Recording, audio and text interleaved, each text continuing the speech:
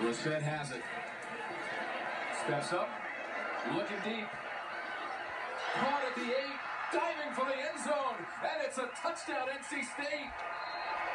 Nyheim Hines, just a little bit of separation, 58 yards, and another pack score.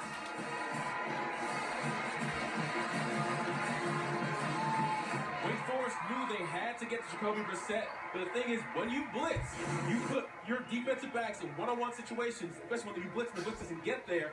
And Nyheim Hines, he's a freshman, but a very talented freshman, has the speed and the focus to track that ball in and score a touchdown. Wake Forest needs their defensive back, especially Devin Galton, to get better and not let these wide receivers get behind them. Second TD pass of the game for Brissett. Now there's the dive by Hines. Officials are talking about it.